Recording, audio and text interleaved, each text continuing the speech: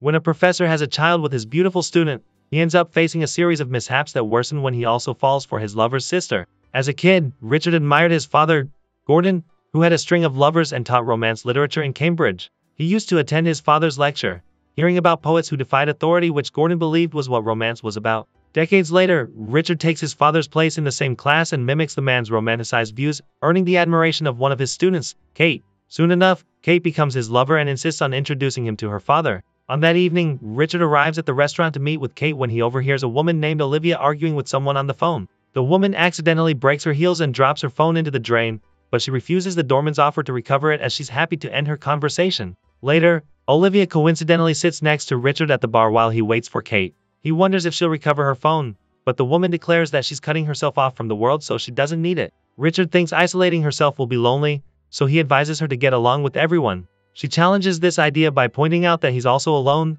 and Richard jokes that he just wants to accompany her. Sliding closer to her, the professor starts flirting with the alluring woman. As things start to get interesting between them, Kate finally arrives and hugs Olivia, who turns out to be her sister. Kate then kisses the professor, letting Olivia know that the man she'd been flirting with is the boyfriend she was introducing to them that evening. With their father canceling on them, Richard is left alone with the sisters. He discovers that their father led a double life and raised two separate families, so the half-sisters made a pact to never hide anything from each other. Pointedly looking at Richard, Olivia stresses how she and Kate tell each other everything. Just then, Kate brings up Olivia's boyfriend Alan, who's a famous romance writer. She also happens to be the man's editor, which Kate finds romantic. While Richard teasingly admires this as well, Olivia hints back that a professor being passionate about his students is more romantic.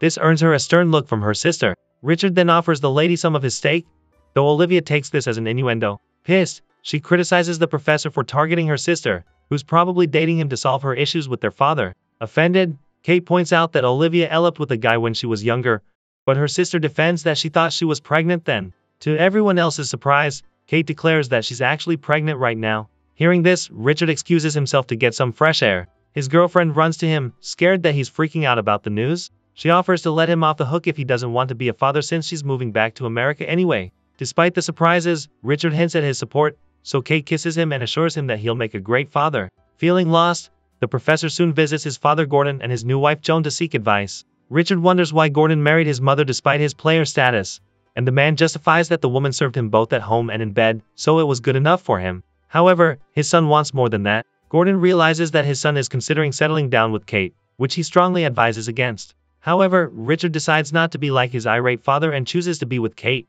With that, the two get married, move to Los Angeles, and soon welcome their son. Despite having a seemingly idyllic life, however, Richard discovers that his American students aren't as interested in romantic literature as his class from Cambridge. Seeing his frustration over this, his colleague Angela urges him to apply to a better university. Instead, Richard continues his less than stellar career to appreciate more time with his family. Years later, he takes his son Jake to lunch when the boy spots Kate getting into a vehicle with another man. Oblivious to this, Richard calls his wife to assure his son that she is at work, but she panics, so she tells her companion, Brian, to pull over as she takes the call. Despite getting off the hook, the woman worries that her secret might come out soon. That evening, Olivia calls the couple's home but gets Richard instead of her sister. Still, she happily announces that she is engaged to her boyfriend, Alan, with whom she's also moving in. Before Richard can process the news, Kate returns home and confesses that she's fallen in love with someone else. She defends that their relationship started when she was still a starry-eyed student working through her daddy issues. As she explains herself, Richard paces the room in shock. Though when she reveals that she is with Brian now, he gets pissed, seeing the man as nothing but her foolish coworker. The professor then asserts that Kate can leave him, but he won't be abandoning Jake. With this, he moves into the pool house behind Kate's home. This way, he can still be close to his son while keeping watch of his soon-to-be ex-wife and her new relationship. With the new arrangements, Richard soon reverts to entertaining his beautiful students. One day, Professor Piggott from the University of Los Angeles visits Richard to invite him to a soiree tomorrow. He hints that meeting people there might improve his chances of getting a spot at their university, so Richard promises to be there. Meanwhile, Olivia visits her gynecologist to improve her chances of having a baby with Alan. Later that day, however, she finds her fiancé in bed with her gynecologist. Elsewhere, Richard plays with his son when Brian visits. The other man tries teaching Jake how to use a baseball bat, and the jealous father gets distracted and misses the ball, which hits him in the face. While Richard tends to his bruise later, Brian visits him to deliver his letter from the immigration office.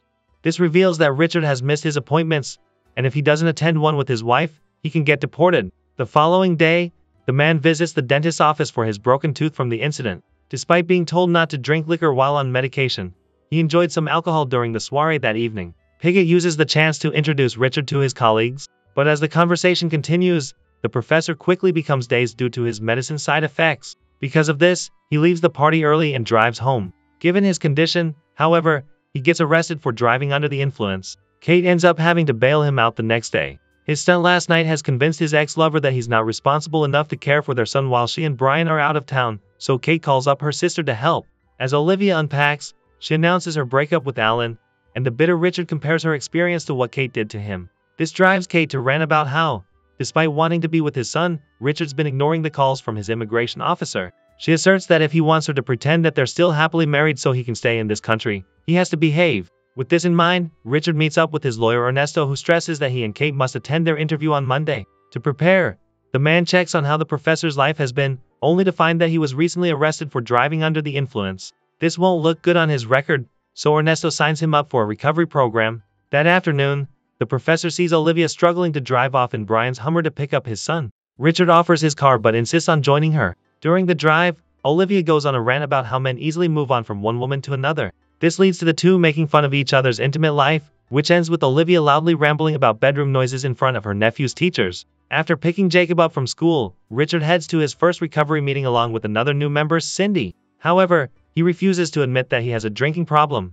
The man continues his downward spiral in class when his students ignore him, clearly just attending his class because they're required to. Meanwhile, Olivia meets with her publisher Tim as she is trying to be a writer. He admires her work, though he comments on how she needs to make her writing more salacious. On another day at the recovery program, Richard gets a call from Ernesto, who warns him that the immigration office has assigned an agent to watch him. Just then, he sees a man talking to the program's leader, making him think that he's the agent. Desperate, Richard starts pretending to be supportive of his companions and even declares his love for his life and respect for the country. He also admits to having a problem, all to appease the agent. Just then, Olivia calls him as Jake has woken up from a nightmare. With this, the man hurries home to be with his son. Olivia watches as Richard tenderly calms Jake and tucks him back to bed. Once Jake's asleep, Richard joins Olivia in the kitchen, who shares her admiration at how good he is with his son. Hearing this, Richard comments how women tend to love him at first and then hate him afterward. Olivia seems to be the opposite. The woman clarifies that she hated him initially but now she just hates him occasionally. Their eyes meet as she says this, sparking something between them.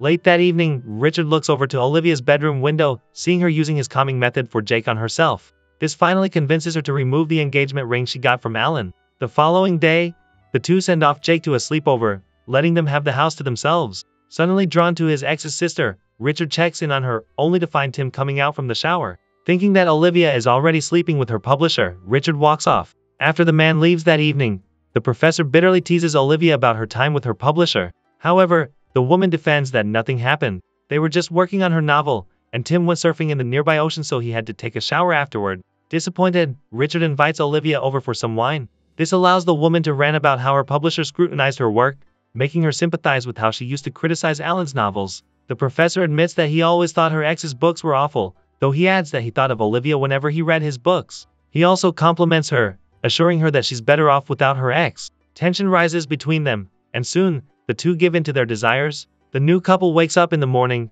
only to hear that Kate and Brian are back early. Panicked, Olivia rushes to the main house without her clothes but sees her sister already at the front door. With no choice, Olivia jumps into the pool, pretending that she was just out to swim. Troubled about what he'd done, Richard later confides to Angela that he slept with his sister-in-law. His colleagues are appalled by this, knowing that Kate would freak out and let him get deported over this. The professor is confident that she won't find out, but Angela reminds him how close the sisters are so they'll likely talk about it. Realizing this, Richard runs back home and checks in on Kate. Immediately, his ex tells him that she talked to Olivia, but her sister only shared how great he was with their son. This makes Kate feel guilty over how she's been acting around him, so she hints at making amends with her ex. The man then hurries to speak with Olivia, who's considering telling her sister the truth. Just in time, Gordon appears to visit his son, distracting the two from their issue. With their new guest, the family goes to the beach later, allowing Richard to beg Olivia to wait until after his appointment with the immigration office to tell her sister what happened. Knowing that he's at risk of being deported,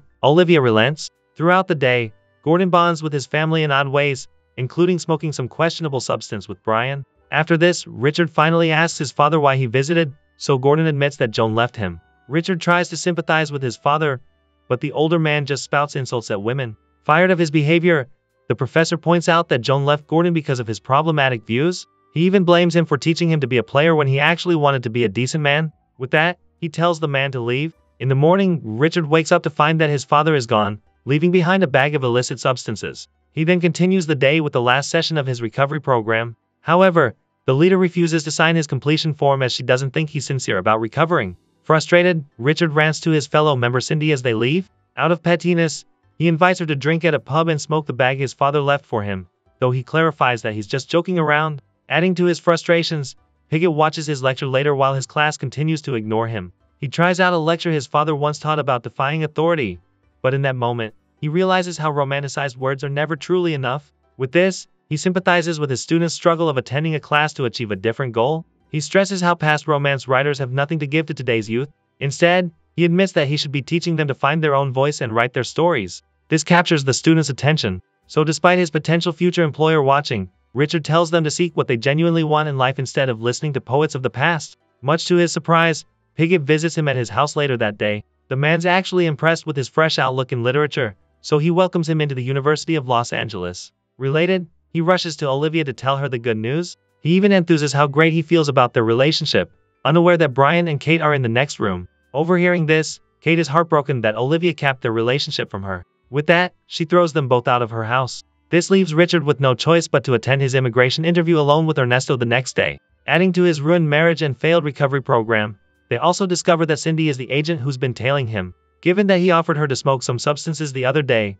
she doesn't recommend him staying in the country. With that, Richard says goodbye to his son before being forced out of the country. Soon, he's back in Cambridge, returning to the old job his father once had. Although he's more appreciated in the classroom, Richard finds his days dull without his family. Gordon eventually falls ill and is admitted to the hospital. His son visits him, allowing the older man to finally express his admiration for how Richard did everything to be a good father. Carefully, Richard disagrees, given that none of Kate's family are talking to him now. Having seen how happy Richard was, Gordon urges his son to fight for his family, hoping he doesn't grow old and miserable as he did. Hearing encouragement from his father for the first time, Richard makes amends with the man he's looked up to all his life. Days later, Gordon passes away. Richard continues to try to reconnect with Jake through video calls, but his son is mad at him for leaving. He also learns from Brian that the sisters are still not talking to each other, with Kate refusing to attend Olivia's book launch next week. As he finds ways to return to America, Richard sorts some documents and discovers Gordon's will. Seeing what he inherits from his father brightens his mood, so Richard quickly calls Ernesto to use the money to return to his family. Soon, Richard flies to Mexico and joins immigrants in crossing the border. After days of traveling, he makes it back to Kate's house and surprises Jake. However, Kate worries that immigration might find and arrest Richard. The man assures her that Ernesto will sort everything out, including his more permanent stay in America. He also apologizes for sleeping with her sister, stressing that he begged Olivia to keep it a secret until their meeting so he could stay with Jake. Seeing his devotion to their son, Kate forgives him. The following day, the group attends Olivia's book launch, surprising the woman. This allows Kate to reconcile with her sister while Richard confesses that he's fallen in love with Olivia. Late that afternoon, the professor and his family scattered Gordon's ashes by the beach where they last spent their good day with the man. However, Jake worries that his father will leave again. To assure him, Richard proposes to Olivia, noting that their marriage will allow him to stay in the country again. Immediately, Olivia says yes and the two embrace, excited to have their family complete again.